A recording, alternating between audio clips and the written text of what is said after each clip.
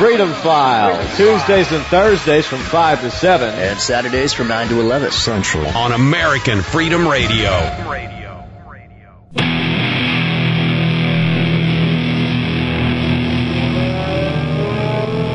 Welcome back to the show. You are listening to Freedom File live 3 days a week, Tuesdays and Thursdays from 5 to 7, and of course the Saturday night show from 9 to 11. Don't forget about our website, freedomfiles.us, and we are joined now by Bill Still, the writer and director of such films as The Money Masters, the classic, the website moneymasters.com, and of course his brand new film. This one really opened my eyes, by the way, to a lot of my preconceived notions regarding the economy and the way we look at money. The Secret of Oz, the website secretofoz.com. Bill, welcome to the show. Oh, well, thanks for having me. I mean, I got to be honest. I mean, up until recently, before watching your film, I mean, I was a big supporter of the gold standard because I'm a big fan of Ron Paul. I supported him back in 2007, 2008. I still love the guy, and that's one of the things he's been pushing is putting us back on the gold standard. But after watching your film and realizing that the powers that be basically have control of the gold standard, that seems to be kind of defeating the purpose going back to that system. Yeah, it's if you only take your investigations of American history back to 1913 when the Federal Reserve Act was passed, then it's easy to fall for the deception. But if you go back just another 20 years, back into the last decade of the 1800s, then you get into the period where William Jennings Bryan ran against William McKinley in the 1896 presidential contest, and of course McKinley was known as the gold money candidate. Bryan was known as the silver money candidate, and then you start to see just this whole gold money theory totally starts to fall apart. And of course, then if you go even further back in history, then you see time and time again that every time we've gone to a gold-only money system, the middle class suffers, the rich guys get richer, and freedom perishes.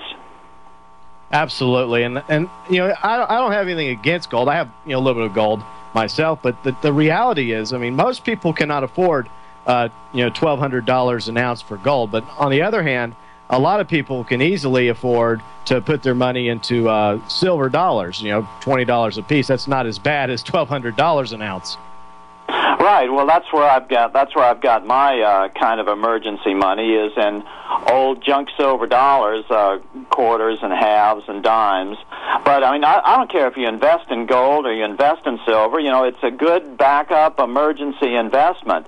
But you absolutely cannot back your money with a commodity, with any sort of a commodity. Why back your money? I mean, just think of what the term means. We're going to back our money. Why back it? All that does is give the rich guys club of the world the opportunity to buy up all the backing and control the entire money system again. You're absolutely right, Bill. Now, one thing, I mean, I'm a big history buff, but the one thing that I never learned in history class was the Roman Republic, about their system, about how they had bronze and copper, for trade before the rise of Julius Caesar. And that's something I found astonishing, because in the film The Secret of Oz, you lay down how that system of currency worked perfectly. Yeah, that's it. It's called cheap money that's not based on gold or silver. Every single time in history when cheap money has been deployed, it works great for the middle class. It works great for freedom. You cannot name a single example when it has not worked, as long as the quantity is controlled. That is the key issue, that the quantity is controlled so you don't so you don't debase the money.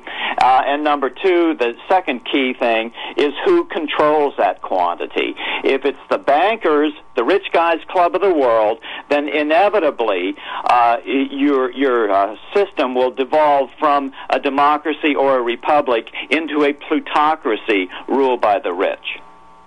Yeah, exactly. And that's the problem, because I think a lot of us in the movement, who do see the Federal Reserve as this evil entity, and it is, fail to realize that the gold standard is definitely not the way to go. And another thing that really intrigued me about this film, The Secret of Oz, I mean, there's several things, and we're going to break all of it down, is the idea of the debt-free money system. And I never heard about this before your film.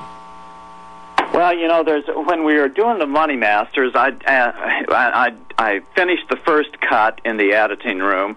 I decided, well, you know, I'm going to send this to some professor of economics just to be sure I'm not way off track. And so I've been a reporter all my life. I knew how to get in touch with professors. You just call the press office of the university and you say, hey, I need to talk to this professor. And you don't try to contact him directly. You let the press office contact him. And sure enough, so I decided I'd try for Milton Friedman. You know, first off, Nobel Prize-winning economist. He was at Stanford University. I called the Stanford press office. The next day, ring, ring on the phone. It's Milton Friedman himself. And I said, you know, I've got this documentary on the economy. I'd like you to take a look at it and tell me where I've gone wrong. He said, sure, no problem. He gave me an address. I FedExed it to him. About 2 or 3 days or a weekend later, weekend passed. Ring, ring. Milton Friedman's back on the phone, and I'll never forget these first words that he said. He was in his mid-80s by then. He was kind of grouchy, and he goes, boy, if you kill the Fed and don't do anything about fractional reserve lending, you've done nothing.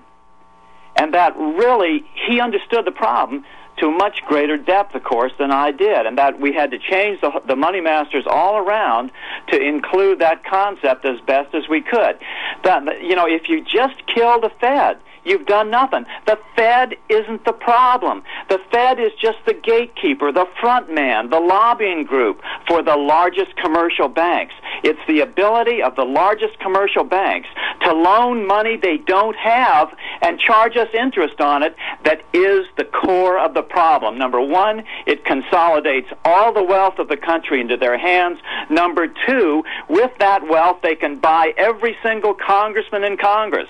That's the cycle we have to break. If we just kill the Fed mindlessly without understanding what's behind the Fed, we have done nothing. Exactly, and even if we do, like you were saying, if we kill the Fed, I mean, what's to stop another Bank of North America or another first, second, third, or fourth Bank of the United States coming into power? All you're doing is just, you know, stop, you know, chopping off one head of this hydra. Right. They'll just call it something else. They'll call it the Obama's Monetary Reform or whatever commission, and they'll just keep on doing the same thing, or allow the large banks to keep doing the same thing. Exactly, and that's what people need to realize. This has happened over and over again throughout, you know, even if you just look at our 200-year history, with first the Bank of North America, then the first Bank of the United States, and the second Bank of the United States, and now the Federal Reserve. It's just a perfect example of history repeating itself. But the good news is, nowhere in the world, nowhere in history have a people figured out this problem better than in America and have fought against it so successfully as we have in America. It's changed hands back and forth 7 different occasions throughout American history, and now they've had the power, the money power, for almost 100 years. And we'll talk about the biblical jubilee, which was that all debts had to be forgiven every 50 years. So we've gone double that. So that's why we're running into this problem. The Sumerians learned that if you don't forgive debts every 50 years, the civilization will collapse. And that's what's going on. They've now accumulated so much money, such a huge proportion of the American wealth into their hands, that this system is going to collapse. Absolutely. I mean, you look at the way our debt is now. We're trillions upon trillions of dollars in debt, and we're not the only country that's in debt. I mean, you have the European Union collapsing. Even China is struggling right now. We've reached a point in world history that we've never hit before, and that's called debt saturation. At this point, we're jumping up our national debt like $1 trillion, $1.5 trillion, $2 trillion a year. You know, the interest payments on this debt by the end of Obama's term are going to be just in interest, $1 trillion a year. That's money that we pay to essentially, to primarily, the majority of it, to big bankers to rent our money. That's all that it is. That's what the national debt is. When you see these politicians on TV every single day saying, well, we've got to cut back back our spending so we can pay down the national debt. You know automatically they do not have a clue as to what the national debt is.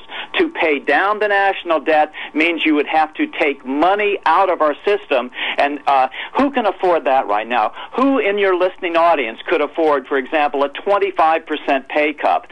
No one. But we would have a 25% national pay cut if we paid down the national debt 25%. They're interlinked because we're on a debt money system. That's what we have to kill. We have to eliminate this ability of the U.S. government to borrow money. That was Jefferson's primary complaint about the Constitution. No more national debt should be the mantra that we carry on to our children.